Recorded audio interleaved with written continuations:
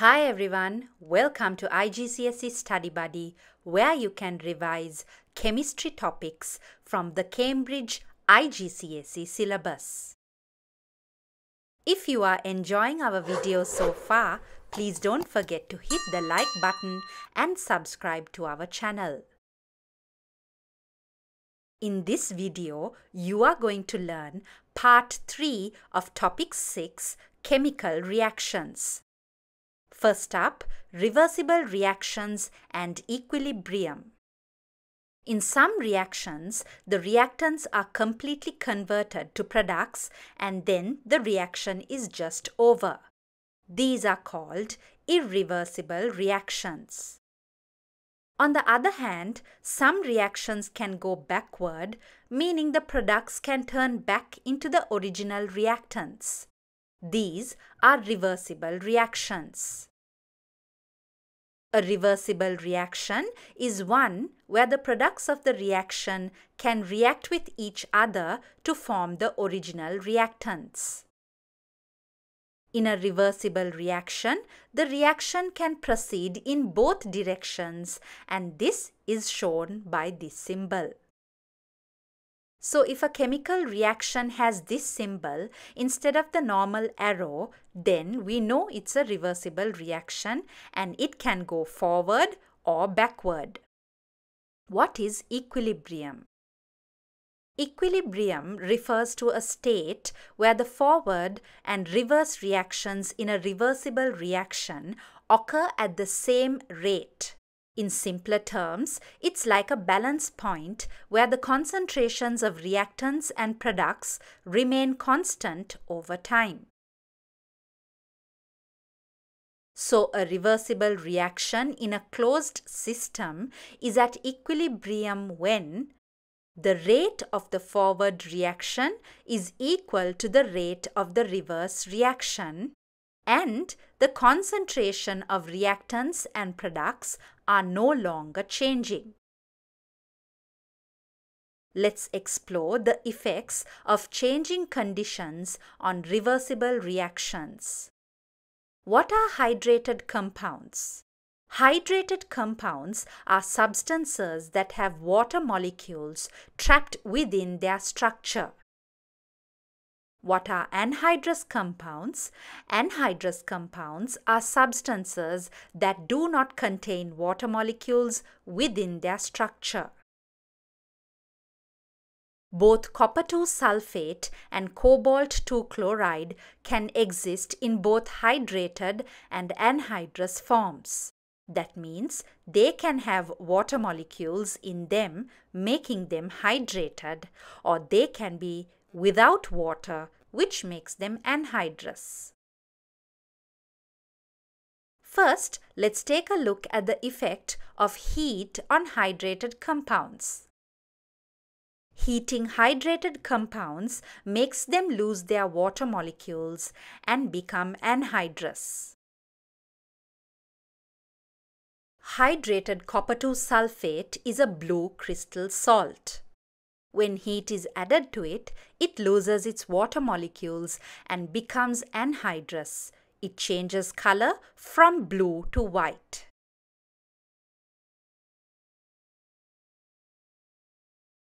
Now let's describe how the addition of water to anhydrous compounds can change the direction of a reversible reaction. Adding water to anhydrous compounds can cause them to regain their water molecules and revert to their hydrated form. The above change is reversible, so when the water is added to anhydrous copper-2 sulfate, it can revert back to its blue hydrated form.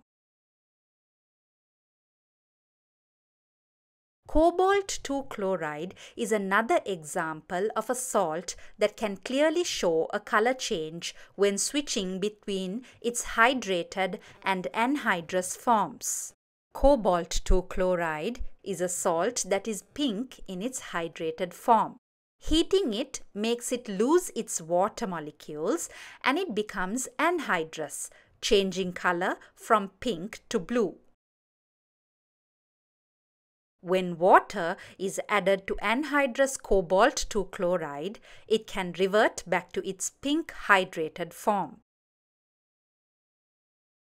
The equilibrium position shows how much of each substance is present when a reaction is balanced.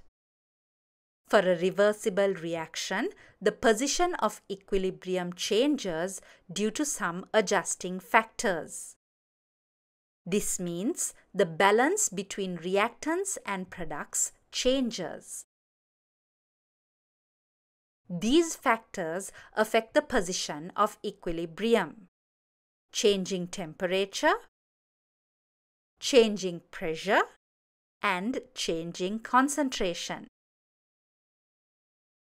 When a reversible reaction is at equilibrium and then these external factors are introduced, the reaction system will respond by trying to do the opposite to counteract the change and keep everything balanced. That is, restore equilibrium. If it moves right, more products are made and reactants decrease. If it moves left, more reactants are present and products decrease. Changing temperature.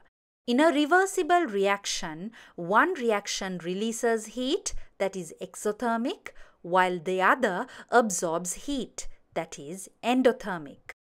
Raising the temperature shifts the equilibrium toward the endothermic reaction to absorb heat, while lowering the temperature shifts it towards the exothermic reaction to release heat.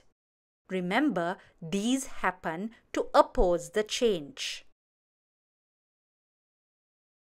If the forward reaction is endothermic, raising the temperature will cause the system to favor the forward endothermic reaction to absorb the excess heat, thereby shifting the equilibrium towards the endothermic reaction. Similarly, if the forward reaction is endothermic, lowering the temperature will make the system favor the backward exothermic reaction to release more heat, shifting the equilibrium towards the exothermic reaction. Changing pressure. This factor applies only in reactions with gases. We have to look at the number of moles in the reaction. Increasing the pressure causes the equilibrium position to shift towards the side that has fewer gas molecules. This is because the system is trying to reduce the pressure by preferring the reaction that produces fewer gas particles in order to counteract the pressure increase. Remember, fewer particles mean lower pressure. Let's consider the reaction of carbon monoxide and hydrogen gas to produce methane gas and water vapor. In this reaction, on the reactant side, we have 1 mole of carbon monoxide gas and 3 moles of hydrogen gas, totaling 4 moles of gas. On the product side, we have 1 mole of methane gas and 1 mole of H2O gas, totaling 2 moles of gas. Now, let's consider the effect of increasing the pressure. There are more gas molecules on the reactant side than the product side.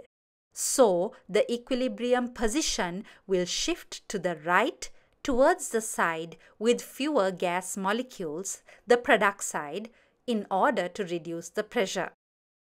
Alternatively, if the pressure is decreased, the equilibrium position will shift towards the side with more gas molecules, which is the reactant side, towards the left.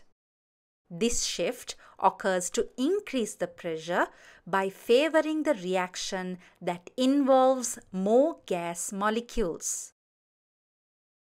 Changing the pressure only matters if there are different number of gas molecules on each side of the reaction. If both sides have the same number of gas molecules, pressure changes won't affect the equilibrium position. Changing the concentration of reactants will move the equilibrium position to do the opposite of the change. When we increase the concentration of reactants, the equilibrium position shifts towards the products in order to balance it, resulting in an increase in the amount of products formed. Likewise, if we reduce the concentration of reactants, the equilibrium shifts towards the reactants, resulting in a decrease in the amount of products formed. If there's too much of a product, the reaction decreases its amount to balance the reaction. Conversely, if there's not enough product, the reaction produces more. Very important, using a catalyst will not affect the position of equilibrium. This means that adding a catalyst won't make the reaction produce more products or more reactants when it reaches its balance point. But they speed up reactions. They only increase the rate of reaction. They help the reaction reach equilibrium faster by increasing the rate of both the forward and reverse reactions. That concludes Part 3 of Topic 6, Chemical Reactions. Are you enjoying our videos? Are they helping you? Here's a way you can show your appreciation and support our continued efforts. You may use YouTube Super Thanks to send us thanks.